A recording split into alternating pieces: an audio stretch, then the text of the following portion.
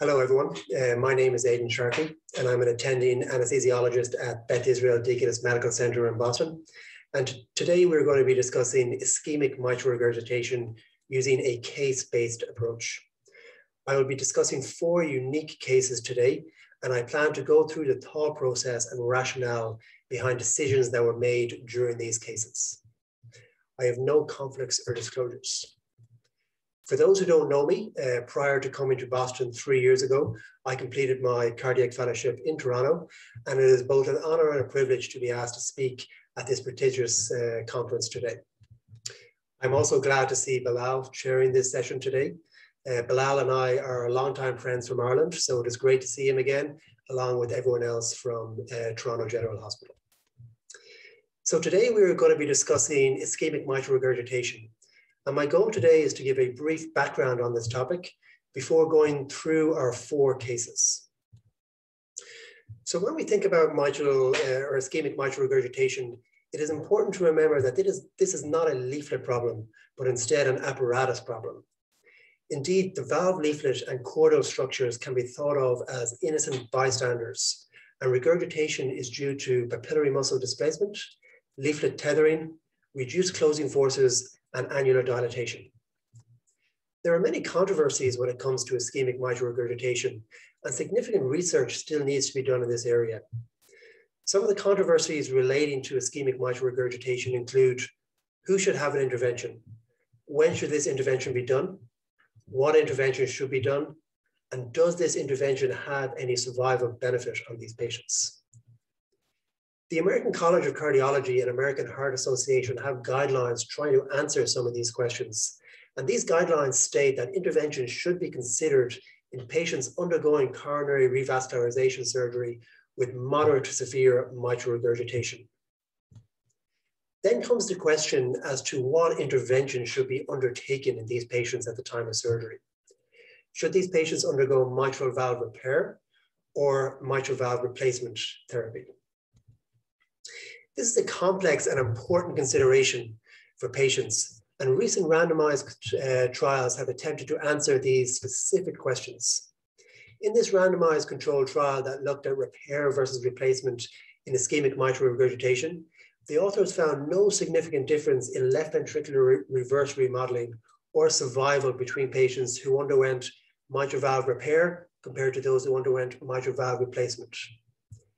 In the 2-year follow-up to this study, the authors found that mitral regurgitation recurred more frequently in the repair group, resulting in more heart failure-related adverse events and cardiovascular admissions. However, the authors did note that on subgroup analysis, that patients in the repair group who did not have recurrent mitral regurgitation had significant reverse remodeling and an overall better quality of life. So given this, the real question should be, how can we carefully select patients who will benefit from mitral valve repair surgery? This is where we as cardiac anesthesiologists play an important role in the decision-making process. Transesophageal echocardiography, and more specifically, 3-dimensional transesophageal echocardiography, plays an integral role in guiding therapy. The role of transesophageal echocardiography has expanded from a monitoring modality to a procedural adjunct. The value of 3D echo is that it has the ability to assist us in navigating through complex decision-making with regards to mitral valve interventions and provide a roadmap of mitral valve anatomy for possible repair. In our department, we perform a lot of mitral valve surgeries, and in order to standardize our approach and be consistent with the information we deliver to our surgeons, we tend to follow an algorithmic approach when determining if a mitral valve is suitable for repair or if a replacement is a better option for the patient. We have recently published our approach, and this is not meant to replace well-established guidelines that already exist on how to examine the mitral valve, but merely to highlight how we approach a mitral valve for suitability for repair. This is our algorithm that we follow and we utilize on a day-to-day basis, and I will be referencing this algorithm throughout the remainder of my talk. So moving on to our case-based discussion. And when we encounter ischemic mitral regurgitation in the operating room, we can encounter it emergently, acutely, or incidentally. So our first case today, this is a 74-year-old gentleman who had a ST elevated MI. He presented hemodynamically unstable with an inferior infarct and had an intra-aortic balloon pump in situ for hemodynamic support. After cath lab evaluation, he was brought to the operating room for an emergent bypass surgery. On TEE examination of this patient, we can see that there is a rupture of the posterior medial papillary muscle. More imaging in this patient clearly shows the ruptured papillary muscle and a flail anterior leaflet as a consequence of this. On 3D imaging of this patient, the mitral valve, we can see that the flail leaflet is in the left atrium. And then with the color flow Doppler, we can see a posteriorly directed jet of severe mitral regurgitation. So clearly this patient needs a mitral valve intervention. And looking at how we first approach a mitral valve in our decision-making algorithm, it is our first step to exclude immediate contraindications to repair. Immediate contraindications that we consider preclude a possible repair include active infective endocarditis, mitral stenosis, significant mitral annular calcification, and emergent surgery with ischemic papillary muscle rupture, where a definitive procedure with minimal time on bypass is of the essence. Consequently, in this situation, we decided to proceed with bypass surgery and mitral valve replacement. Obviously, a valve sparing procedure could not be performed, so the damaged papillary muscle and chordae, along with the leaflet, were resected as seen in the specimen here. Moving on to our next case. This is a 68-year-old gentleman who presented with shortness of breath and chest pain on exertion. His background history was of known ischemic heart disease, along with hypertension and hyperlipidemia. He proceeded to have a coronary angiogram to investigate his symptoms and was subsequently found to have severe coronary artery disease, as seen in the representative diagram. Of note, a recent preoperative transthoracic echo demonstrated mild mitral regurgitation. He presented to the operating room for bypass surgery and underwent uneventful induction of general anesthesia with very stable hemodynamics. We performed our baseline transesophageal echocardiography examination, which showed moderate LV dysfunction with global hypokinesis and also an akinetic apex. We then proceeded to our examination of the mitral valve, where we demonstrated no more than mild mitral regurgitation, which was as advertised in this patient. Pulse wave Doppler of the left upper pulmonary vein showed mild blunting, and the vena contracta was consistent with mild regurgitation. So our assessment of this patient was he had moderate LV dysfunction with mild mitral regurgitation. As the surgery progressed and the mammary was being taken down, we noticed that there were some hemodynamic changes with the patient. Specifically, the patient had become a bit more hypertensive, tachycardic, and also the PA pressures began to rise. We had another look with the transesophageal echo, and what we noticed was that there was now significantly worse LV dysfunction with almost complete akinesis of the inferior wall. We re-examined the mitral valve, and at this stage, we noticed that the mitral regurgitation was considerably worse with a large central jet of mitral regurgitation.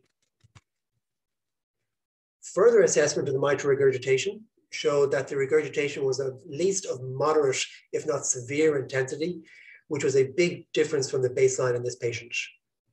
We also noticed that coaptation of the mitral valve leaflets was not as good as baseline in this patient.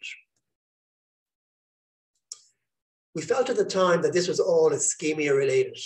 And as we were not ready at this stage to go on to bypass, we just started to start some anti-ischemic therapy with nitroglycerin.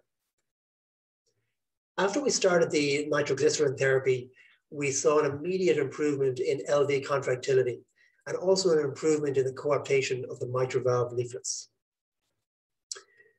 Again, we re-examined the mitral regurgitation after commencement of the nitroglycerin. And what we noticed was that the regurgitation had come back down to mild in nature. Just looking at the regurgitation pre and post commencement of the nitroglycerin, we can see a considerable improvement in the degree of mitral regurgitation in this patient. So at this stage, we were left with the predicament of what should we do with this patient? Should we ignore the mitral regurgitation and proceed with the CABG as previously planned? Should we perform a coronary artery bypass with mitral valve repair? Or should we perform a coronary artery bypass with mitral valve replacement? So examining this patient's mitral valve apparatus further and looking at some valve geometry, we can see that this is not exactly a normal valve, as there is some evidence of remodeling.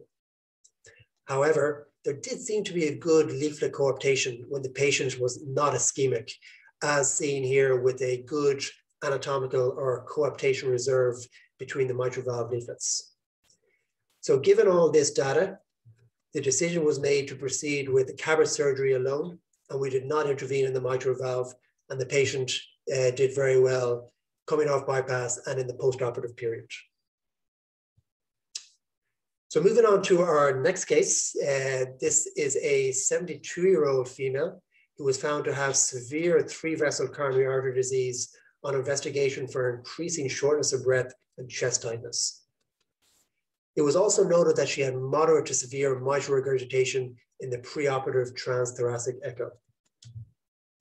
On examination of the mitral valve, we can clearly see that there is significant dysfunction, and there is a large jet of central mitral regurgitation that is at least moderate to severe in intensity.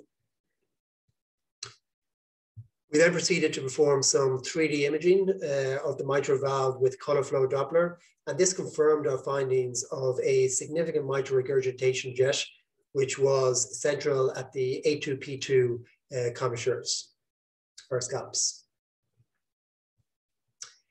So looking at our decision-making algorithm, there is no immediate contraindications to repair in this patient, and we have clearly identified the presence of dysfunction in this patient. So with that, our next step is to quantify the degree of dysfunction. And for this, our primary method is the vena contracta method. Despite many pitfalls with this method, we find it to be a very quick, reproducible, and good method to distinguish mild and severe regurgitation. In patients with moderate mitral regurgitation, this method should not be used alone due to the propensity to underestimate the degree of mitral regurgitation. In our specific patient, we graded the regurgitation as severe based on the vena contracta and the presence of flow reversal in the left upper pulmonary vein. So now that we have quantified the degree of dysfunction, the next step we follow in the decision-making algorithm is to identify the mechanism of dysfunction.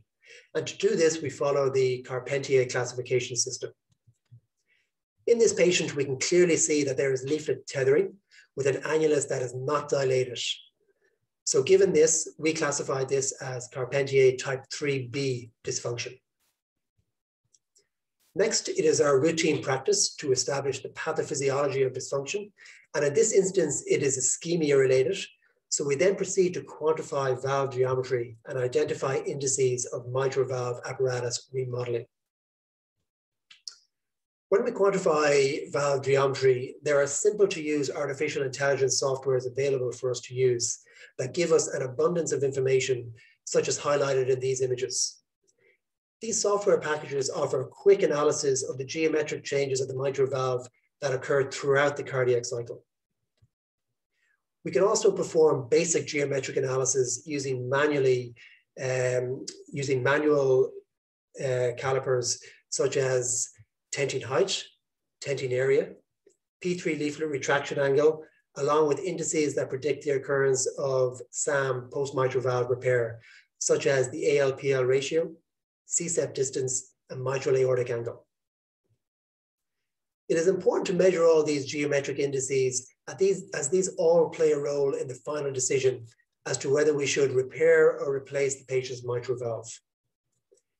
In patients who have predictors of repair failure, such as dilated ventricles, significant leaflet retraction as evidenced by increasing tenting height, tenting area, and P3 leaflet retraction greater than 29 degrees, then these patients should proceed to mitral valve replacement as opposed to repair due to the risk of repair failure. Circling back to our patient, we can see that there is significant evidence of remodeling as seen by an increased tenting height, an increased tenting area, and also the P3 leaflet retraction angle that was measured at 59 degrees. Also in this patient, very importantly, there was evidence of a basal aneurysm. And a basal aneurysm is highly associated with repair failure. So given all this information that we have collected, we decided that the best decision for this patient was to proceed with bypass surgery and a mitral valve replacement in this patient. Moving on to our final case, this is a 62-year-old male patient who was having unstable angina and was found to have 3-vessel coronary artery disease as seen on the angio. A transthoracic echo that was done preoperatively showed moderate to severe mitral regurgitation. He presented to the operating room for his coronary artery bypass surgery, and after an uneventful induction of general anesthesia, we performed our transesophageal echocardiography examination of the mitral valve. And our assessment of the mitral regurgitation was that it was mild to moderate in severity. Given this patient had documented moderate to severe mitral regurgitation on his preoperative transthoracic echo, we decided we would augment his physiology with an increase in pre and after load. And after doing this, we noticed a definite increase in the severity of mitral regurgitation. This concept of matching awake state hemodynamics when assessing the degree of mitral regurgitation has been shown to more accurately assess the degree of regurgitation in patients under general anesthesia, with the caveat of sometimes, in fact, overestimating the severity. So it must be used with some degree of caution. We then proceeded to perform some 3-dimensional analysis of the mitral valve, and this did not reveal any structural abnormality of the valvular leaflets, except for some leaflet tethering when the valve was viewed from the left ventricular aspect. When we added color flow Doppler to our 3-dimensional images, we can see a significant jet of central mitral regurgitation. And using some of the new rendering software, such as the glass view, we can really appreciate the broad-based jet of this mitral regurgitation. So again, when we go through our decision-making algorithm, we can see in this patient there was no immediate contraindications to repair, and we've clearly identified the presence of dysfunction. Our next step is to quantify the dysfunction. And as I stated previously, we routinely use the vena contracta method. As I previously said, this is a good method that is quick, easy, reproducible, and relatively load independent.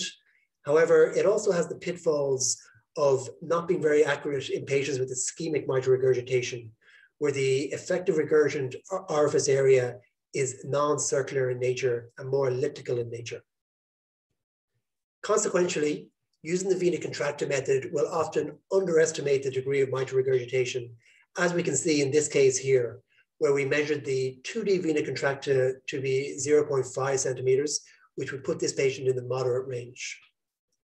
In cases such as this, we will routinely measure 3D vena contracta, which is a more accurate measure of the effective regurgitant orifice area of the regurgitant jet in patients with ischemic mitral regurgitation. In this particular patient's instance, we measured the 3D vena contracta to be 0.41 centimeters squared, which automatically puts this patient in the severe range and most definitely warrants an intervention for the mitral valve in this patient. So again, going back to our decision-making algorithm, our next step would be to quantify the mechanism of dysfunction according to Carpentier's classification system. And with our patient, we can see that there is no excessive leaflet motion. The annulus was not dilated. However, there was evidence of leaflet tethering.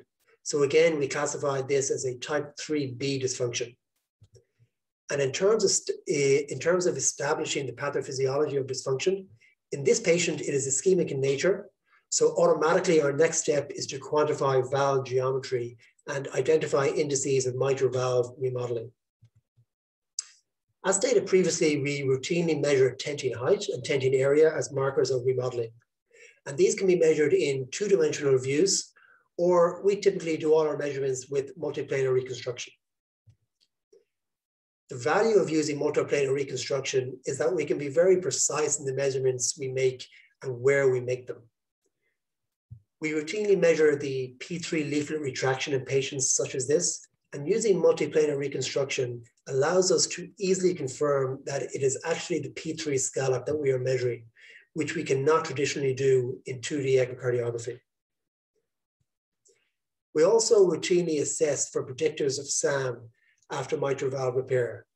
And we again do this using multiplanar reconstruction, where we measure the AL to PL ratio, the C-sep distance, and mitral aortic angle.